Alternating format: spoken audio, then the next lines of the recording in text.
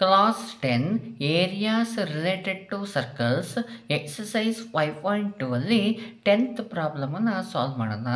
An umbrella has 8 ribs which are equally spaced. See figure 5.13.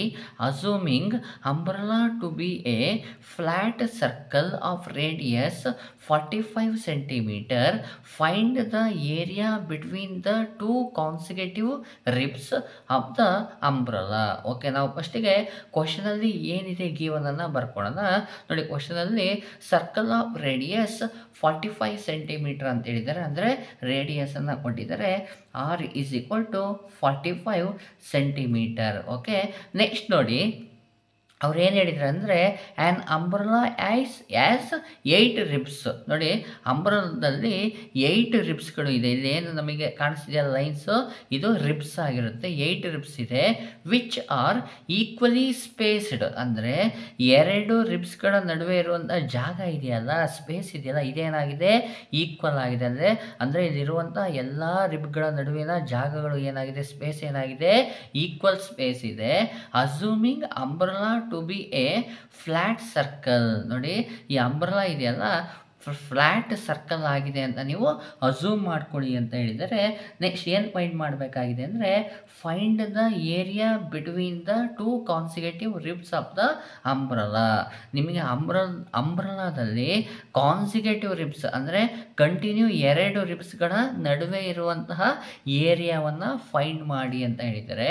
Okay, ನೀವು ಒಂದು ಸ್ವಲ್ಪ observe ಮಾಡಿದರೆ ನೋಡಿ, ಇದು ಲೈನು ರಿಬ್ಸು, ಇದು ರಿಬ್, 2 ರಿಬ್ ಇದೆ.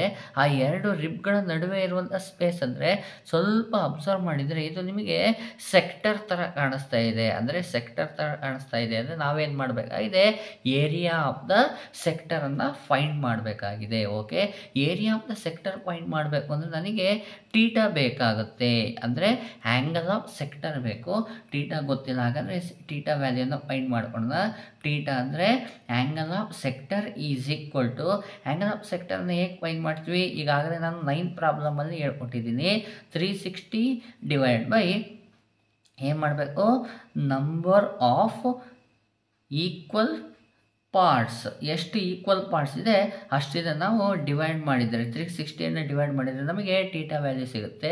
360 ಡಿಗ್ರಿ ಡಿವೈಡ್ ಬೈ ಇಲ್ಲಿ ಎಷ್ಟು ಪಾರ್ಟ್ಸ್ ಇದೆ, 1 2 3 4 5 6 7 8 ಪಾರ್ಟ್ಸ್ ಇದೆ. ಅಲ್ಲೇ ಹೇಳ್ಬಿಟ್ಟಿದ್ದಾರೆ 8 ರಿಬ್ಸ್ ಇರೋದ್ರಿಂದ 8 ಪಾರ್ಟ್ಸ್ ಆಗಿ ಡಿವೈಡ್ ಆಗಿರುತ್ತೆ. Divide by 8. ಓಕೆ, 8ಇಂದ 360ಯನ್ನು ಡಿವೈಡ್ ಮಾಡೋಣ. ನೋಡಿ, 8 1 8, 8 4 ಎಷ್ಟು 32 ಬರುತ್ತೆ. 4 ರಿಮೈನಿಂಗ್ 40 ಆಯಿತು. 8 5 40 ಆಗುತ್ತೆ. ಆನ್ಸರ್ ಏನು ಬಂತು, 45 ಡಿಗ್ರಿ ಬಂತು. ಹಾಗಾದರೆ theta is equal to 45 degree ಬಂತು. ರೇಡಿಯಸ್ಸು ಅವರೇ ಕ್ವಶನ್ ಕೊಟ್ಟಿದ್ದಾರೆ. ಈಗ ನಾವು find the area between the two consecutive ribs ಅಂತ ಹೇಳಿದರೆ ನಾವು ಏನನ್ನು ಫೈಂಡ್ ಮಾಡಬೇಕಾಗಿದೆಯಪ್ಪ ಅಂತ ಹೇಳಿದರೆ ಏರಿಯಾ ಆಫ್ ಸೆಕ್ಟರನ್ನು ಫೈಂಡ್ ಮಾಡಬೇಕಾಗಿದೆ. ಗೊತ್ತಾಗ್ತಿದೆ ಅಲ್ವಾ? 2 ರಿಬ್ಸ್ಗಳ ನಡುವೆ ಇರುವಂತಹ ಸ್ಪೇಸ್ ಅಥವಾ ಏರಿಯಾವನ್ನು ಫೈಂಡ್ ಮಾಡಿ. ಅಂದರೆ ಈ ಏರಿಯಾ ಯಾವ ಶೇಪಲ್ಲಿದೆ, ಸೆಕ್ಟರ್ನ ಶೇಪಲ್ಲಿರೋದ್ರಿಂದ ನಾನು ಏರಿಯಾ ಆಫ್ ಸೆಕ್ಟರನ್ನು ಫೈಂಡ್ ಮಾಡ್ತೀನಿ.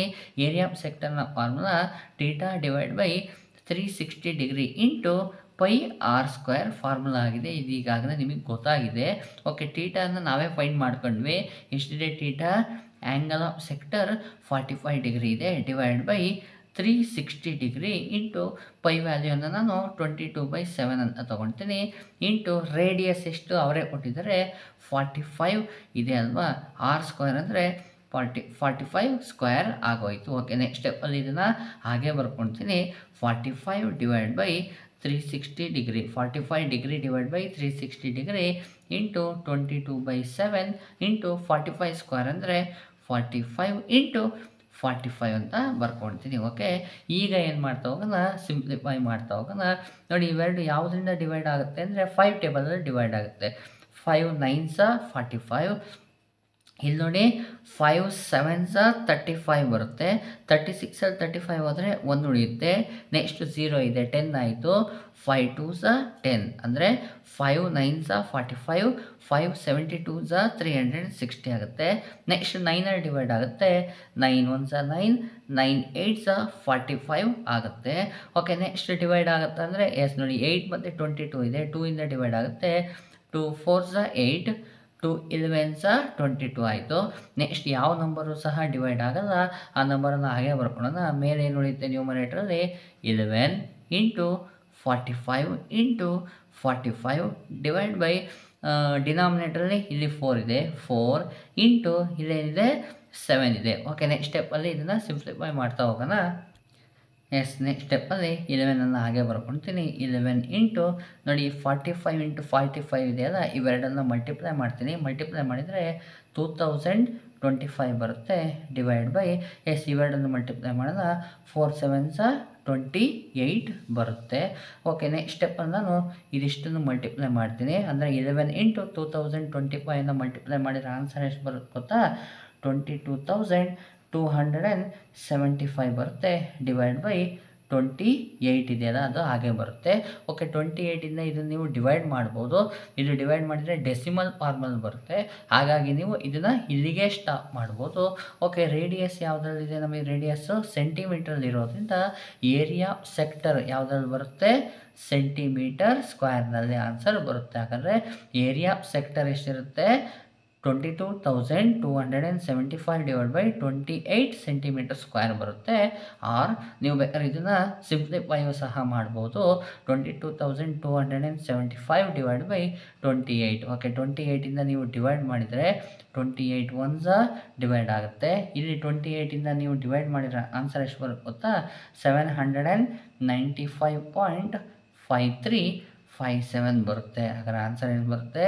795.5357 ಸೆಂಟಿಮೀಟರ್ ಸ್ಕ್ವೇರ್ ಆಗಿರುತ್ತೆ. ಹಾಗಾದರೆ ಏರಿಯಾ ಸೆಕ್ಟರ್ನ ಆನ್ಸರ್ ನೋಡಿ 22,275 ಡಿವೈಡ್ ಬೈ 28 ಸೆಂಟಿಮೀಟರ್ ಸ್ಕ್ವೇರ್ ಆಗಿರುತ್ತೆ.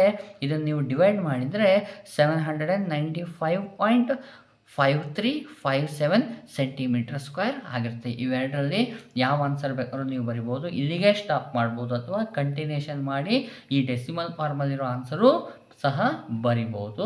ಈ ರೀತಿಯಾಗಿ 10th ಪ್ರಾಬ್ಲಮನ್ನು ನೀವು ಸಾಲ್ವ್ ಮಾಡ್ಕೊಳ್ಳಿ.